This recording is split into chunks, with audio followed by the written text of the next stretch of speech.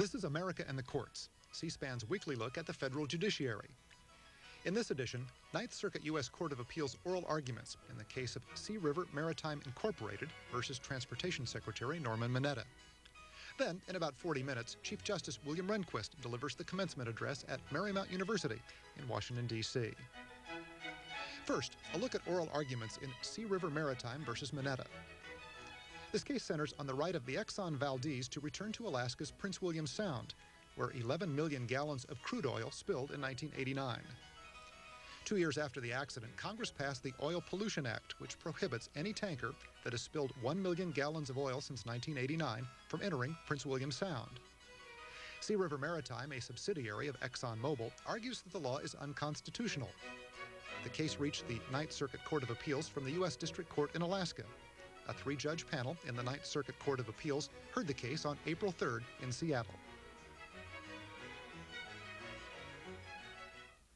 This court now resumes its session. Please be seated.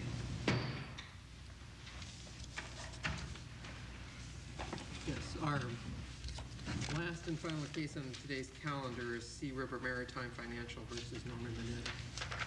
May it please the court, yes. I hope to reserve 3 minutes of my time for rebuttal. Just keep track of your, keep an eye on the clock there. On March 22, 1989 date, in section 2737, which triggers the exclusion from Prince William Sound of vessels that have spilled more than 1 million gallons of oil, identifies the Exxon Valdez with laser-like precision and defeats the government's attempts to dream up post hoc regulatory justifications for the statute. Whether this court approaches this case through our bill of attainder argument or our argument under the due process and equal protection clauses. Would you still have a bill of attainder argument if the date were March 2nd? There would still March 2nd instead of March 2nd instead of March 22. Well, that wouldn't have affected it. What March 22 does is exclude at least 4 other U.S. flag vessels that have spilled the 1 million gallons of oil in the preceding 15 years, as we've explained in our brief. You would even have such an argument if there were no trigger date at all, because bill of attainders offend fundamental principles of separation of powers by focusing on past conduct and by, in doing so, identifying specific classes that have are the object of Congress's attention. But the trigger date makes it sharper and clearer. It brings this case within really the same framework as this court's decision in Ford's Code, where you also had dates that only pinpointed one piece of litigation. Let me briefly just follow up then. Suppose Congress passed a statute forbidding all oil tankers that had ever spilled 1 million gallons of oil from operating on Prince William Sound. Would that be? It could be. I'm not saying it's not. But what I am saying here is that that's not what Congress did, and we know why it did what it did, because it was focusing on the Exxon Valdez. And that's the vessel that it did not want to remove from Prince William Sound. The government's argument that this statute can be saved because it's open. Before you get into the substance of your argument, there's one thing I'd like for you to clarify for me, if you can, and that is this. What's significant about American flag ships as opposed to any other ships? Well, as a general matter, under the Jones Act, for the coastal trade from the Port of Valdez down to the refineries in California, where this oil is landed, or Puget Sound, where it's landed, they have to be U.S. flag.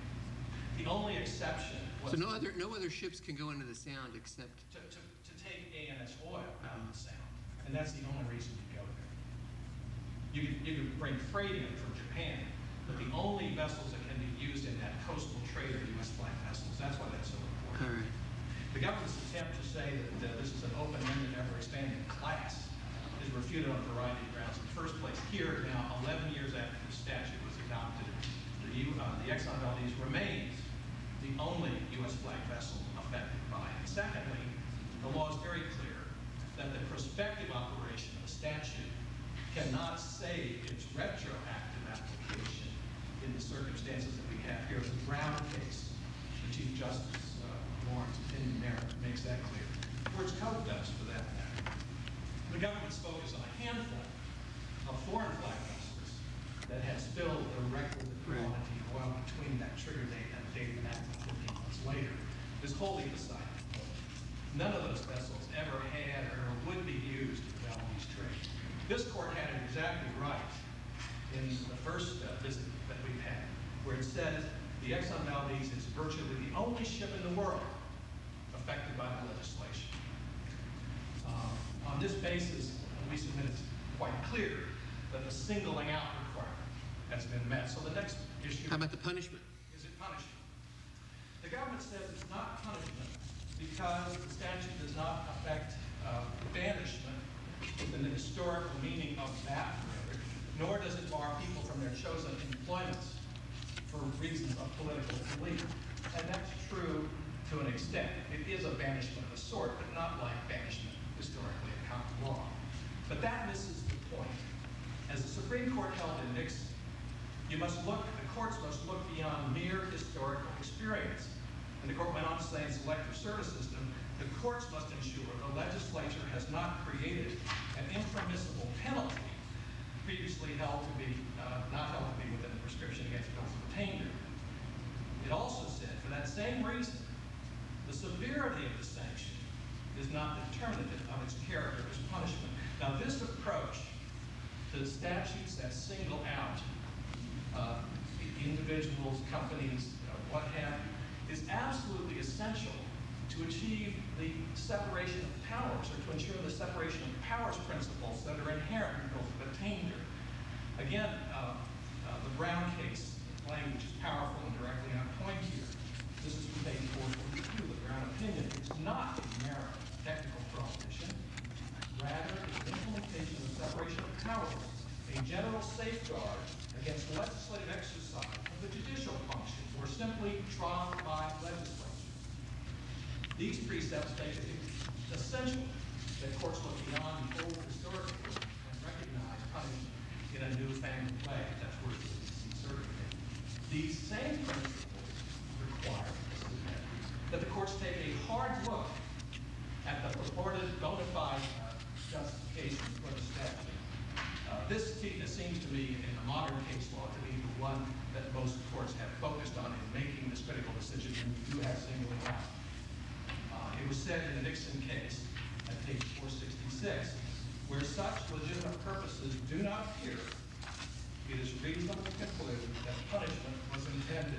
Well, the legislative, it appears, one could, and I think the government argues this, that what the legislation was designed to accomplish was attempting to avoid future oil spills.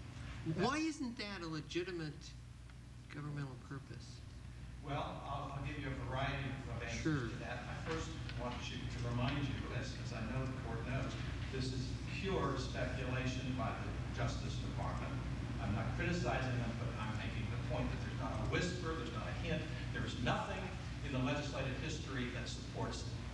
Secondly, I ask you to put yourself in the shoes of the seats of members of Congress or the Senate from the states of Washington and California, for example. If you thought that these vessels were unsafe, would it have been okay to send them into Puget Sound with this oil? Would it have been okay to bring them to San Francisco Bay with this oil? Of course not. More importantly, there is no way in the world, the government hasn't even attempted this, to justify this March 22 date, this March 22, 1989 trigger date. If these vessels were unsafe, because they had spilled a lot of oil in the past, how in the world could you adopt a statute that would let all the others that have U.S. flag vessels capable of going in the first place? There's no way in the world you could do that. In addition, there are other parts of the statute that refute this theory. For example, Congress expressly addressed the issue of tanker design and tanker safety within the statute. It prescribed a schedule for double hulling. Right? It's not a whisper about you should be aware of prior spills. In the same way, Congress didn't disturb in any way or even give any informal guidance in the form of legislative history to the Department of Transportation, Coast Guard, who was in charge of deciding what is safe and what is not safe. And as a result, as the court knows, the Exxon Valdez was certified continuously for service after it was repaired and is seaworthy for all purposes all over the world. Now, the government, and this gets to your question, Jennifer, as a little more direct. The government's indulging really in a kind of speculation that courts do, under ordinary garden variety, equal protection, or due process cases, where the statutes are applied prospectively. The reason I submit that courts do that is to assure that the courts don't breach the separation of powers by using the due process and equal protection clause, as the courts did in the early part of the 20th century to second-guess Congress and that infuse their own views of policy through the Constitution. That came to an end with the end of the old guard court. Here, the separation of power principle is exactly the other way around. The courts are protecting the judicial system from Congress's assuming the judicial function of punishment. And to do that, the courts take a hard look. And the modern cases go through the legislative history, and they look at what is tendered from the legislative history. Nixon, for example, the court said it was readily apparent from the legislative history and quoted it. In selective service, the court said there was convincing support. In Ward's Code, this court said it could see that the purpose was to relieve the canneries of the cost of additional litigation. In the Bell cases, it was said to be both convincing evidence by the D.C. Circuit, and the legislative record was quite clear in the Fifth Circuit. Here, the legislative record doesn't support it at all. In fact, if you think about the most authoritative part of the legislative record, which is the plain language of the statute, that March 22, 1989 date speaks volumes. The fact that there's no other legislative history by 2737 is a result of the 11-hour tactic, and I'm not criticizing Senator Stevens, this happens every day in Congress, but it's a result of the fact that this was put in a conference report so that it was not debated on the floor of the House. There's no report language, but surely. Well, the report was debated on the floor, wasn't it? But not this provision. But the entire conference And committee. there were broad statements about protecting Prince William Sound, with which nobody disagrees. Certainly I don't disagree, but none of it explains. Well, then it's not much of a jump for the government to argue, that Congress was concerned about protecting Prince William Sound. That the purpose of this provision was to further that objective. Well, you could always say that. You could have said the same thing if they had said Exxon Corporation may never again operate in Prince William Sound. You could say if they had said, vessels painted red may not operate in Prince William Sound. We want to protect Prince William Sound. The real question is, how does this mechanism do it? And it does it only through this invented idea from the Justice Department that somehow a prior spill is a good proxy for rehabilitation of a vessel. Well, the record does show that members of Congress, in discussing the conference committee report, expressed concern about the number of oil spills across the nation, including Exxon Valdez, and concern about the safety of foreign flag vessels in U.S. waters. That goes back to Judge Pius' question about. That is correct. And this is the government's argument about the rash of spills. The World Trade, the American Trade, the World Prodigy, various other vessels that had spilled some oil in the preceding few months. Those vessels those U.S. flag vessels didn't spill 1 million barrels of oil, 1 million gallons of oil. They were totally unaffected by something. There was one vessel that had spilled more than 1 million in that era. The Mega Orca, a foreign vessel that had never gone to Prince William Sound and never would. They weren't addressing that problem. They were doing one thing only. And Senator Stevens, in his candid remark, quoted by the press, said, the reason for this is that people of Alaska don't want the Valdez back. Now, I'm not asking this court to rely on something that a senator said was quoted in the press. I'm not tendering that as legislative history. I am saying to you that he was only being candid and verifying what anybody can see. And that is 2737, with this date that fingers so clearly the Exxon Valdez was designed to exclude the Valdez from Alaska because of Alaskans' hostility toward the vessel. And it's open. If I might, I'd like to say a little bit about the Fifth Amendment argument before I sit down. Because it's really a companion of this argument. We're talking here about what is clearly retroactive legislation. I'll address it right now. This court's opinion, and I think I'm pronouncing it correctly, Judge Nelson, on the panel, case CH, says this as to testing the circuit. It's whether the new provision attaches new legal consequences to events completed before it's enacted. That's from page 786 of the Cox opinion. The court went on to say that barring a person, Mr. Cox, from trading for the rest of his life increases the consequences of his pre-act conduct, and thus the statute is retroactive. That's exactly what we have. We clearly have retroactive activity. Now, when you do, the prospective justifications that are sufficient in most cases no longer become sufficient. The courts, the government concedes this in the pension benefits case, the courts must take a separate look at the retroactive piece and ask themselves whether or not that can be supported on a rational basis. And the retroactive piece here is integrally, indeed, it's a feature of it, an inseparable feature of it, that condemns this country under the due process and the protection concepts as they're in the Fifth Amendment, is that March 22, 1989 date, and there's no justification for it. Now, I conclude... The justification would be a rational basis for trying to protect Prince William Sound. If that were a rational basis, you say that is what is absent here in the evidence. But that's absent because of the March 22 trigger date. If that were the purpose, then you would not have been selective and said, well, it's okay to spill that oil 2 years beforehand, as the Puerto Rican did. Couldn't you even single out? Say, we want to get the Valdez, by golly. We're into the Valdez. Oh. And the reason we're doing that is we, by golly, want to protect that environment up there. Now, if you had a rational basis for protecting the environment, would that avoid a Fifth Amendment validation, even though the Exxon Valdez were singled out? Well, if it were singled out on bona fide objective criteria, not punishment can't be the justification. And here, as the priest made clear, the Exxon Valdez was a state-of-the-art vessel built just 2 years before the spill and designed and used exclusively for that trade. So there's nothing about the Valdez that objectively would justify it. But what if Congress thought there were? Isn't that its job? It's Congress's job to make decisions that are based on rational precepts.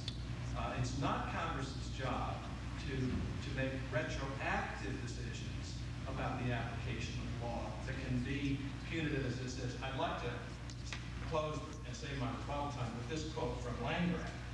The legislature's responsitivity to political pressures poses a risk that it may be tempted to use retroactive legislation as a means of retribution against unpopular groups or individuals. That's from page 266 of Landgraf. In this case, Congress succumbed to that temptation, banishing the Exxon Valdez from Alaska as an act of retribution against the vessel and its owners. I will save my time unless there are other questions. I don't want to impose on your time, but you said that the Exxon Valdez was state-of-the-art, and yet that terrible oil spill took place. Yes. Wouldn't that be grounds for Congress saying, look, we just don't trust these new vessels. From here on in, we don't want any of them coming in. Well, they didn't do that. In fact, the Exxon Valdez's sister ship, the Long Beach, built at the same time for the same trade, has been on that trade ever since. And as the court knows, I think, or other panels of this court do, because there's been a lot of Exxon Valdez litigation in this court, this spill was caused by the heirs, the gross heirs of the master and the crew, and it had nothing to do with the design of the vessel. Would you like to save the rest of your time? Yes. Okay, thank you.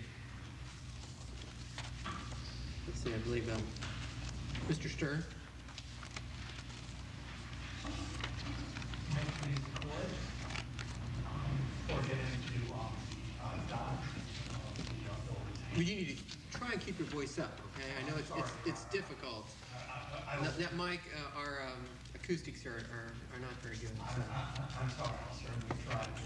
Before I get into the bill of attainder doctrine, I just wanted to go back to your original question to Mr. Bruce about the significance of foreign flags. It wasn't quite clear to me in the vessels.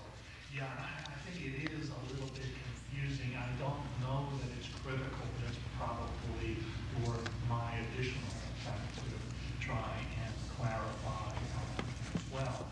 And the importance of some of our discussion about it is this, is that, yes, generally speaking, only U.S. flag vessels get to come and carry merchandise in U.S. coastwise trade. And that's a general sort of provision of the Jones Act. However, if a vessel is carrying North Slope oil to the refinery in the Virgin Islands, which I believe is the largest refinery in the Western Hemisphere, that has been held not to be covered by the Jones Act. And therefore, foreign flag vessels can do that. And the Commandant of the Coast Guard, in the testimony that we cited, page 16 of our brief, had testified to Congress in 1983 that 9 of 83 vessels that at that time were carrying oil out of Prince William Sound were foreign flag vessels. And so that what we were trying to make clear was that it's not only U.S. flag vessels do that. And since that time, also, there have been further changes in the law so that vessels that are U.S. flag but were not U.S. built can now also carry oil from Prince William Sound. And I'd like to sort of try and in this sort of complication, sort of state something, make clear something else. There were also 9 spills of over 1 million gallons, including the Exxon Valdez, from the date of the Valdez spill until the enactment of the statute. So it's not just the Valdez, one spill, no others. Now, Mr. Bruce quite accurately points out that the Valdez was the only U.S. flag vessel, and that the other 8 vessels were not, at that time, engaged in the North Slope oil trade. That's entirely true, Mr. Bruce. That's always very accurate. The point, however, is that nothing says that they couldn't become engaged in the North Slope oil trade. The fact that they weren't engaged in the North Slope oil trade, though at the time of their spilling 1 million gallons, doesn't mean that they never would be. There was clearly a way that they could have become, even under the state of the law as it existed at the time that this statute went into effect, so that even on the date of enactment of this statute, it did not, on its terms, apply only to the Valdez. And although you referenced me to this panel's earlier unpublished decision, none of these points we did not develop the record in this case. None of that we were there on a very threshold question. There was no cause for this panel to undertake any investigation. Let me just ask, what would be the rational reason for concluding that ships that spilled oil after March 22nd were more likely to spill oil than those that spilled before? Well, Your Honor, I think that there are a couple of points to make. What Congress clearly understood, I want to be clear, nobody's arguing that Congress didn't know that the Valdez was being picked up, by this. Obviously, Congress understood that the Valdez was being encompassed by the statute. We've never suggested to the contrary. Congress also clearly knew that there were a number of other spills that had occurred. There wasn't epidemic of spills. Its legislation, as Mr. Bruce pointed out, didn't pick up all of it. They pick up the Mega Org spill, which had occurred in Galveston Bay, so the Mega Org would be subject to the legislation. And what it basically, I think, did was to say, look, we know about the Valdez spill. We know there have been other spills. We're picking a number of 1 million.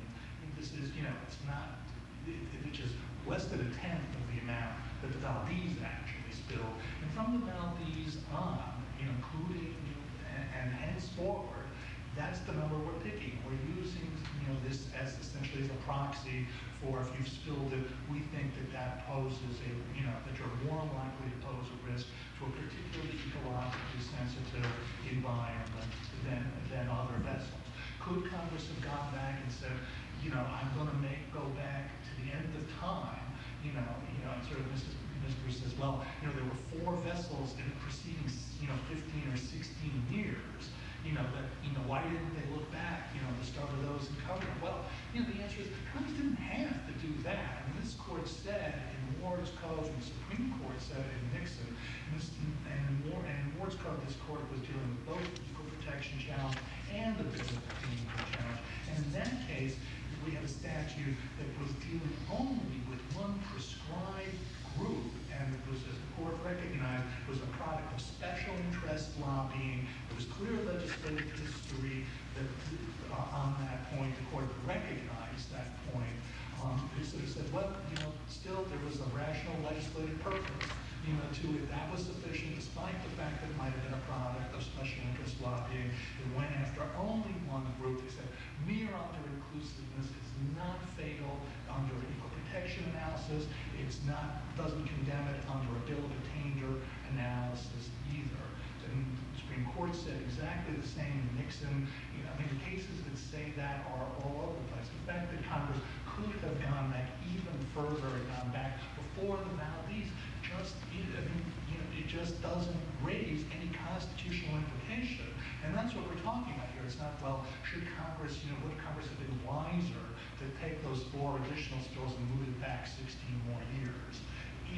That's really, the Constitution really doesn't require that. And you can't move to the assumption because Congress didn't do that. Well, it must really then, the entire point of what appears to be a perfectly well-motivated statute, really the only thing we can ascribe to this is a desire to punish.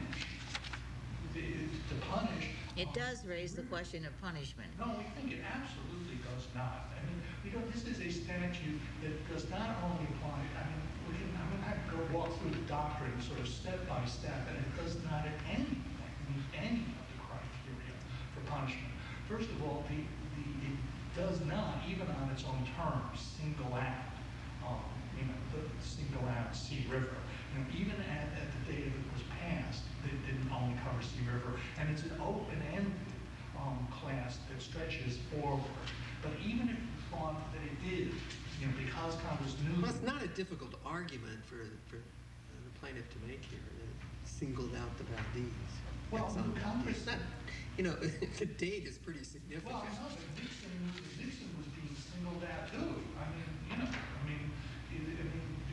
That would, it's a, but even let's assume that the fact that Congress knew that the Exxon Valdez was being included. This court has said the fact that you could know with precision who's being included, isn't sufficient. But even when Congress names by name, as it did in the Fresno, rifle case, or as in the SBC case from the Fifth Circuit and the 2 Bell South cases from the DC Circuit, where Congress said we're imposing by name limitations on the ability of the former Bell operating companies to get into the long distance. Yeah, but let's get over this and into the punishment issue. I think that was Judge Nelson's question. That's right. But there we clearly have... I understand. That's right. So let's move into the punishment. That's right. We're talking punishment now. So the first element is do we have historic punishment? This is even assuming that you can in some circumstances have a bill of attainder apply to corporations as well as to natural persons. The idea that a line of business restriction, in other words, where a corporation which is not in any way being told that it has to shut, can no longer operate in a particular sphere. All it's being told is what it can do with one piece of its property. And so you can't take one piece of your corporate property and you can't locate it or move it into a particular area for the purposes of carrying oil. The idea that falls within the historically recognized parameters of punishment is absolutely without foundation. It is totally contrary to what the DC Circuit... Well, it is a detriment, but why is it not punishable detriment, if you would, or detriment, which is punishment. Well, because the courts really have to be careful to say that not everything that imposes a burden is a historically recognized form of punishment. Yes. I mean, clearly the Bell SAS cases, I mean, the Bell companies were being told you don't get to go into the long distance markets unless you do a whole number of other things that only very similarly situated persons, don't have to do.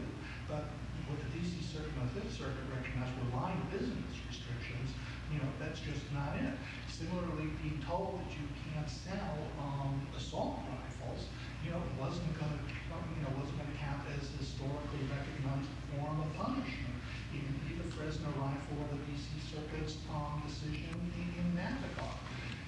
It is true that the court has not applied the notion of historical punishment woodenly, but it really has in all of its cases. As the Supreme Court, I'm not saying the Supreme Court itself has said this, what it's done is that in the 5 cases that it's ever struck down a statute of bill of attainder grounds, the Supreme Court has said is that it's essentially expanded to cover cases in which Congress had acted to go after people for various forms of...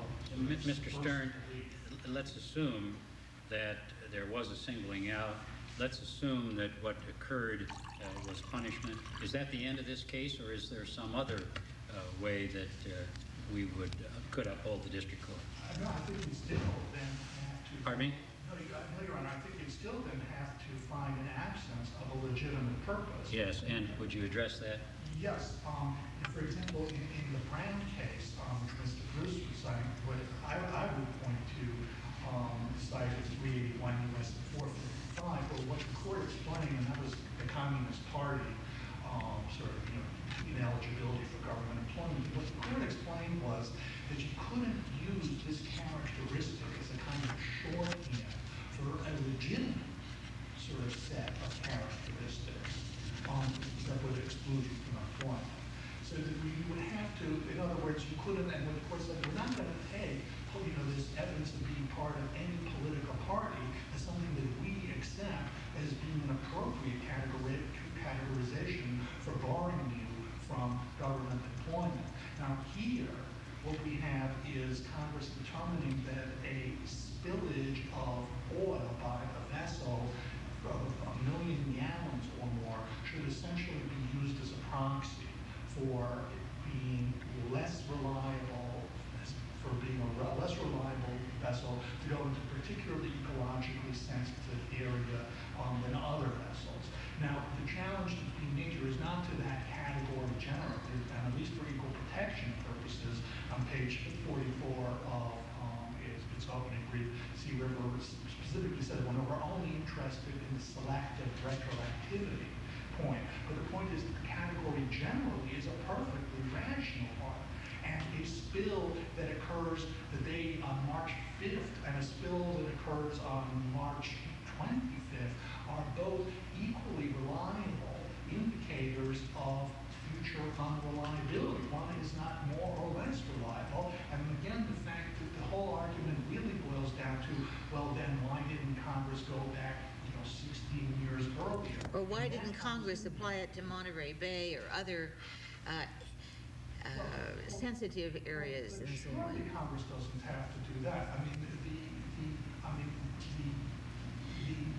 Most of these tankers, to my understanding, that these tankers go, that the only place where they really are very likely to go for purposes of getting oil, in the United States, as opposed to the Mediterranean, is Prince William Sound. I think ready to be corrected on that. But whether I'm right or wrong, Congress can say Prince William Sound has suffered a ecological disaster. We are very concerned about this area. We have plenty of evidence about this area in particular. We're taking a number of steps in this legislation to address it. One of the steps we are taking is a limitation on the kind of vessels that can transport oil in this area. This is a rational class of vessel that we are going to limit in the future, and there is absolutely nothing constitutionally suspect about doing it. And the fact that the vessel that spilled 11 million gallons of oil to the Prince William Sound is saying, well, that's outrageous. Me, of all people, how could you say me?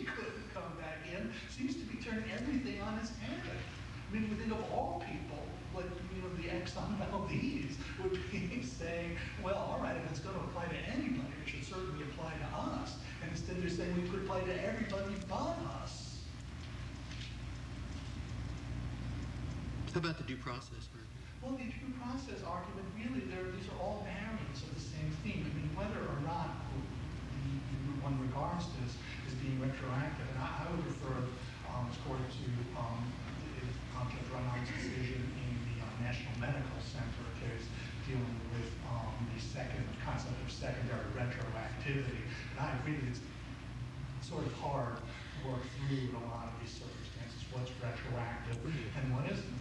But usually this concept is important because what's at issue is a statute is a agency operating, or their regs operating retroactively, which frequently they have no authority to do, or am I trying to figure out, in the absence of a clear indication, should the statute be given retroactive application? Is this a retroactive application, and so forth?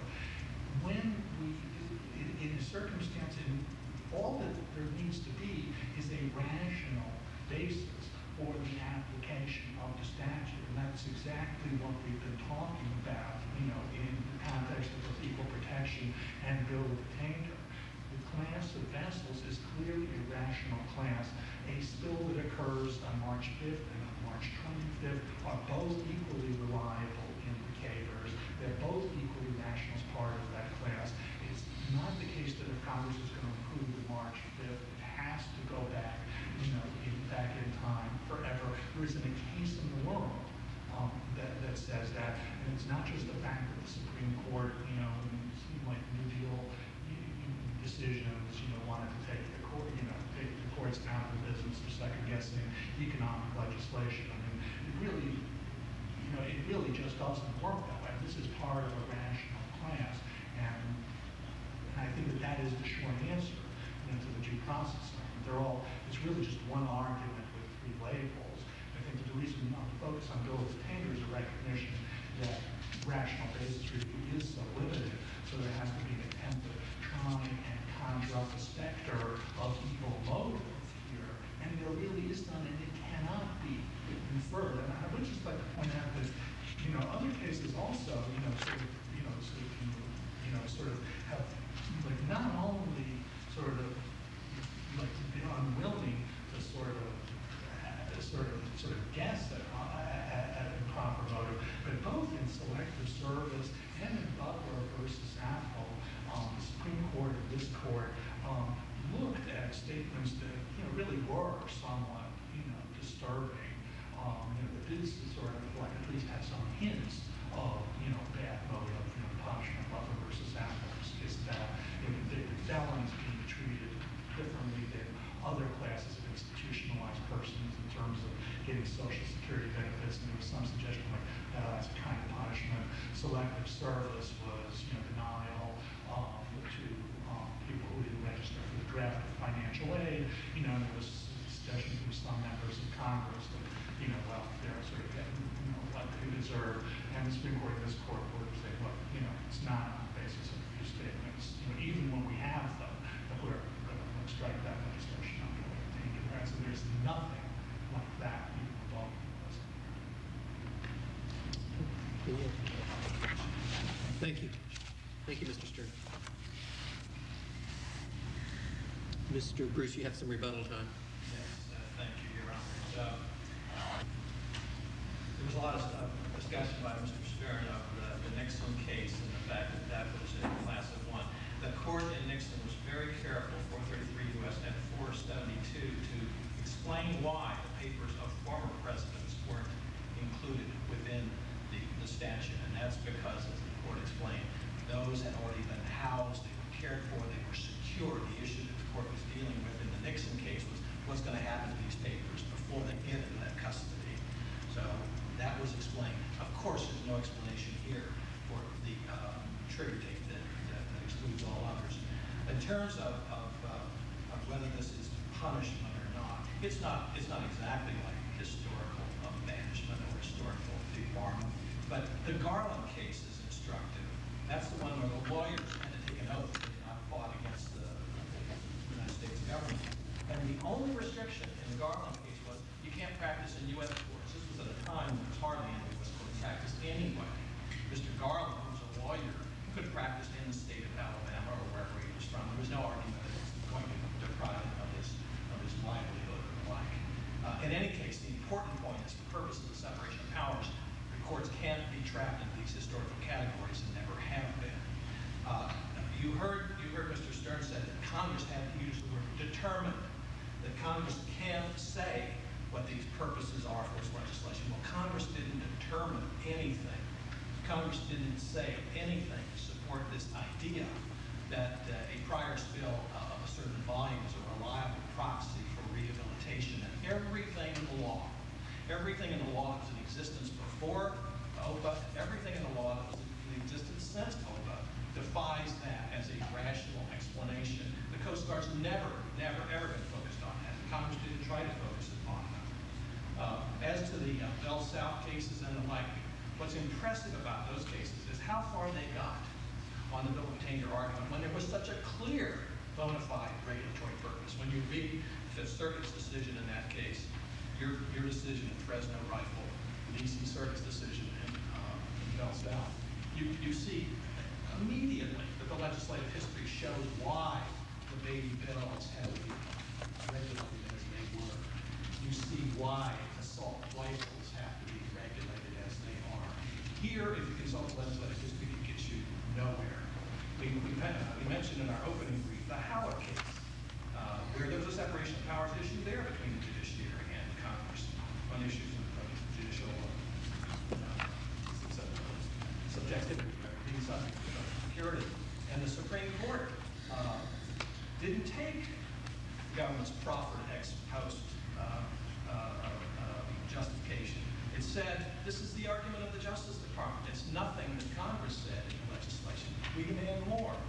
Here, the separation of powers principles that are at stake in every bill of attainder case really demand that of Congress. If you have a real reason, then say what it is.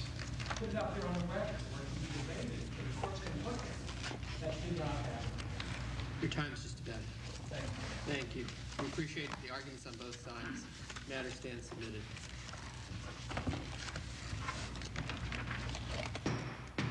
All rise. This court for this session stands adjourned. The Ninth Circuit Court of Appeals heard this case on April 3rd and will rule later this summer.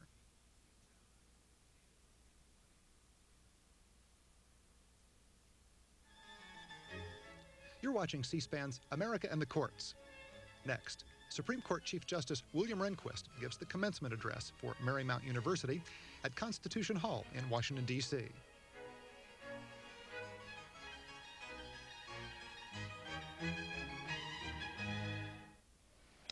Will the Honorable Chief Justice William H. Rehnquist please come forward?